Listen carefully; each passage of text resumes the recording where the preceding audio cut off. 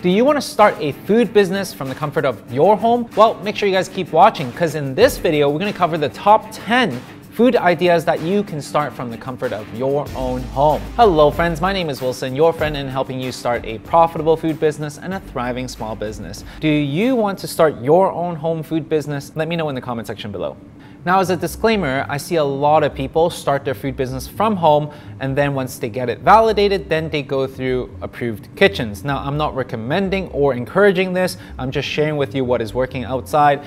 Something you should definitely check out, it's something called Cottage Food Laws. Now, once again, as a disclaimer, I'm not encouraging this, so proceed at your own risk. Now, let's dive right in. First small food business idea that you can start from your own home is ice cream. Now, as a lot of you guys already know, I started my own ice cream shop, grew that to a 7-location chain. Definitely, if you haven't checked out that video, make sure you guys check it out. That's the full story. And that's why I'm super encouraging to other people to start their ice cream business. Now, the pros of selling ice cream is because now you can batch create these items that allows you to free up your time. So at one point in time, you can create 40 different batches of ice cream and then shove them in the freezer. And then when people are ordering, you can either delivery or pick up, versus a on-demand food business that you have to be on site and create it and deliver it right at that moment. Another pro of creating ice cream at home is that you can actually limit the amount of volume you're creating, mainly because of production, but also it's a very high marketing tactic. What do I mean by that? Creating limited edition allows your customers to have even more desire to buy from you. So every time you create a new flavor, they're going to be ready to gobble that up. In addition to that, once you figured out your recipe, it's quite simple for you to replicate that recipe and add in different ingredients. And on top of that, the margins are relatively healthy, running at around 40% margins. So typically speaking, people can retail pints of ice cream from $10 to up to $15. Having said that, people usually don't buy just one tub of ice cream. They usually buy 2 or 3 or even 4 tubs of ice cream, running your tab to $40 to even $80. Now, the cons of selling ice cream is the high competition, because people have so many choices when it comes to desserts. Aside from ice cream, they could be eating many different types of dessert as well. And on top of that, when you're competing specifically within ice cream, you're competing against big brand names like Ben & Jerry's or Häagen-Dazs or Dreyer's. These are really big brands that you're competing against. Which means for you to stand out and create a successful brand, you must be able to differentiate, be able to understand who you're targeting, and then really double down into doing that, which means you're going to spend a lot of time doing research and development. The second small food business idea you can do from home are cookies. Cookies are super beloved, and it has a mass appeal to all age groups, from my daughter to myself to my dad. We all love to indulge in a good gooey cookie, and that's the reason why it hits that list. The pros of running a cookie business is that it is very easy for you to enter. And on top of that, you can actually have a lot of creative ways to make a good cookie, whether it's vegan cookies or super delicate cookies. It is all up to you to create. So the sky's the limit when it comes to creating cookies. And on top of that, you can actually batch create many different cookies, and you can shove it into your freezer when you are done. So it makes production a little bit easier as well. And once again, it is a batch created item versus an on-demand item. That means it helps with your production cycle. Now finally, selling cookies have good margins as well, anywhere from 30 to 40%. That gives you plenty of healthy margins to play around with. Now, the cons of selling cookies is that it is highly competitive. I can go to my local Walmart and there would be dozens of cookie brands out there for me to choose from. Therefore, for you to stand out and for you to make this successful, you must be able to differentiate your item, that it's not anywhere to be found. And second of all, labor can be intensive as well, depending on how big your home is and depending on how many ovens you have at home. And that's the reason why these are items that you're only going to be using and making in small batches.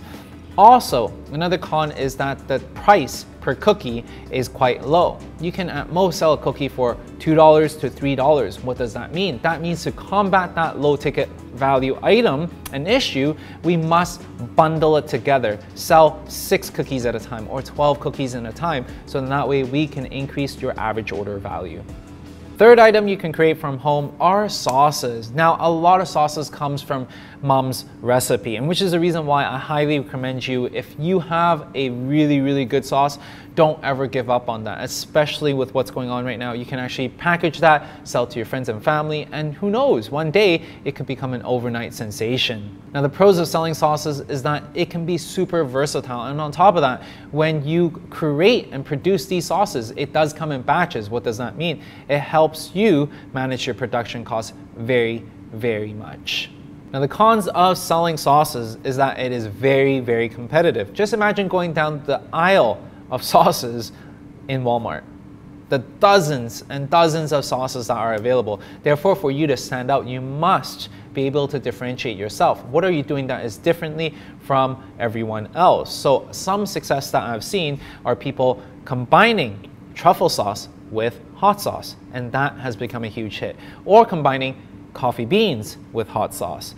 Very, very unique combos that works and that has market traction. So definitely for you to stand out, you must be able to differentiate.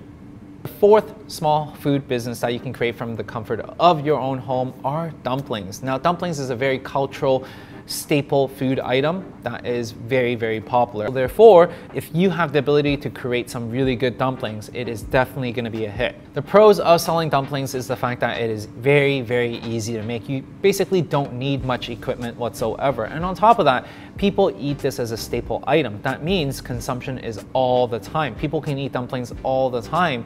And that's the reason why this is such a highly sought out item for a lot of people. Another pro of selling dumplings is that you can sell these in batches. So a lot of people, they sell them in bags of 20 to 40 dumplings at once, ranging from $20 to $30. Cons of selling dumplings is that the market is definitely a little bit tighter because it is a cultural staple food item. That means people might not understand what dumplings are or appreciate dumpling for what it is. And on top of that, the creation process of dumplings is definitely very, very tedious. It is usually hand-rolled by people, and that's the reason why for you to create a business out of selling dumplings, it is very, very labor intensive, and a lot of times it is going to be very, very tough on yourself as well. Now, speaking of dumplings, if you want to know how this person that I interviewed sells more than $80,000 worth of dumplings every single month and how they made it so successful, definitely check out that video right here,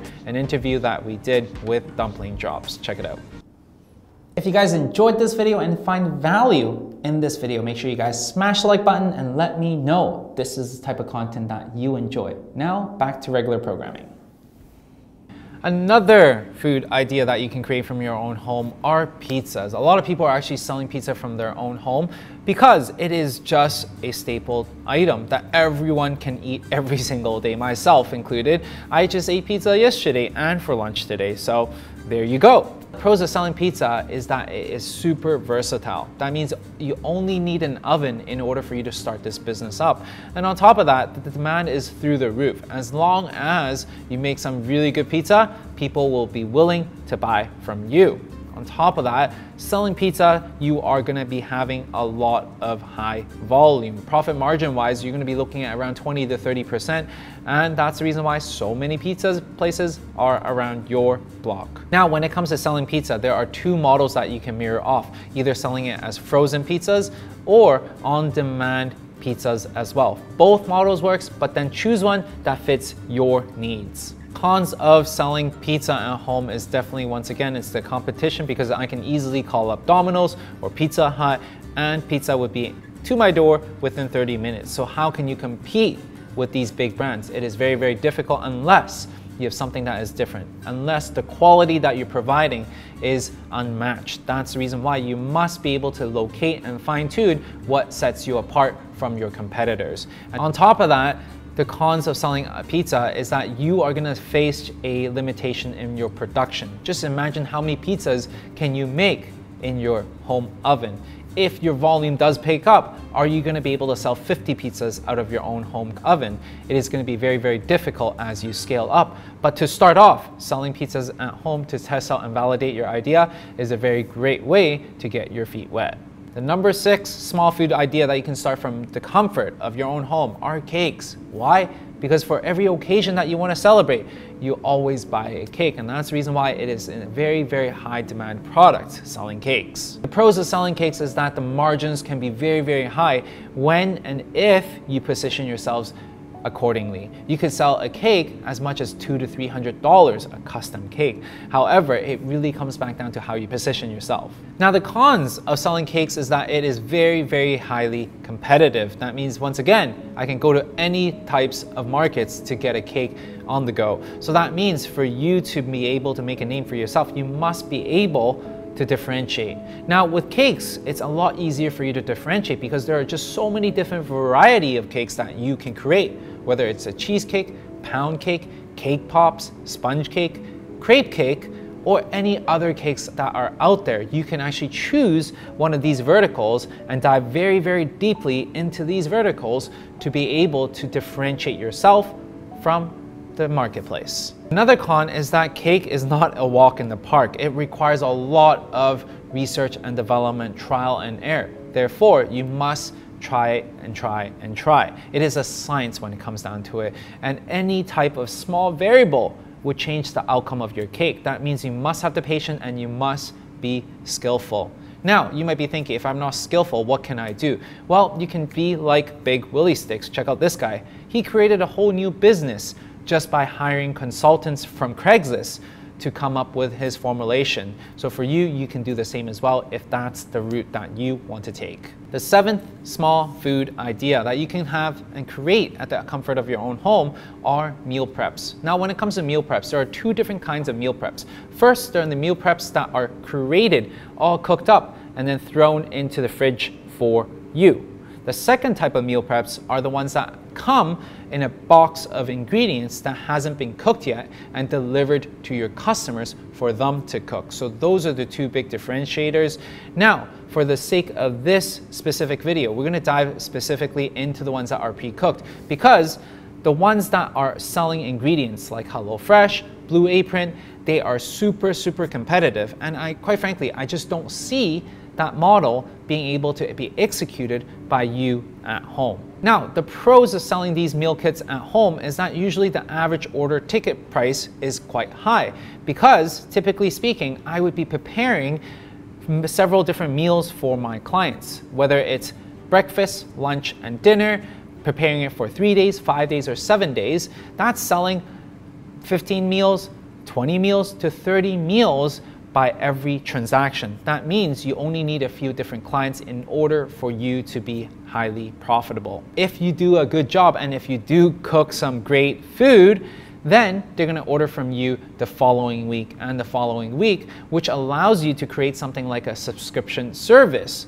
Now, with a subscription service, that allows you to predictably manifest and actually budget for the revenue that you are to create in the weeks to come. Definitely making this much more of a solid business idea. The cons of this is that meal preps are still very highly competitive. That means that they have a lot of choices when it comes to food. Why are they buying food from you for 7 days a week, eating the same stuff that is prepackaged? It is because they are either very, very busy, or they're looking for a very specific reason to buy from you. Whether they're a fitness junkie that's looking for very specific nutrients that they want to put into their body, or whether they have dietary restrictions, so then that way they can either only eat gluten-free or vegan. You must choose one of these niches to double down in, so then that way it makes it easier for them to purchase from you. The next food idea that you can start at the comfort of your own home are chocolates. Now, chocolate is one of my favorite desserts out there. And on top of that, the demand of chocolate is definitely skyrocketing like crazy. By 2025, the estimated consumption of chocolate goes up to $182 billion worth of chocolate. So that's why it is a huge demand of a product for you to jump into. Now, the pros of creating chocolate is that it is very versatile. That means there are a lot of different varieties that you can choose from. Whether it's dark chocolate, white chocolate, keto chocolate, vegan chocolate, or caramel chocolate, there are just so many different flavors that you can really hone in your skill in creating some very specialized chocolate. And on top of that, depending on the season, depending on the events and the holidays, you can actually also jump into creating trendy chocolates for your customers. Another pro is that chocolate tends to have a much higher shelf life. That means once you batch create a limited batch of chocolate, you can actually put them on the shelf and you don't need to go back into the kitchen to create the item to sell whenever people place an order. On top of that, creating chocolate doesn't require you to have some fancy different types of equipment.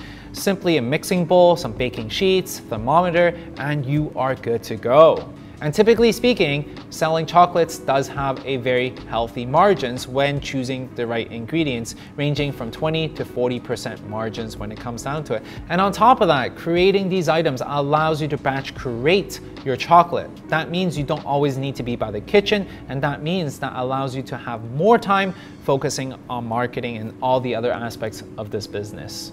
However, in this trade, and for you to be truly successful as a chocolatier and to create a business selling chocolate, you must actually have some very specialized skill set, because I can easily go down to any grocery market or corner store and find a bunch of chocolate. So for you to actually be successful selling chocolate, you must really focus on a specific narrow niche and create a brand name for yourself.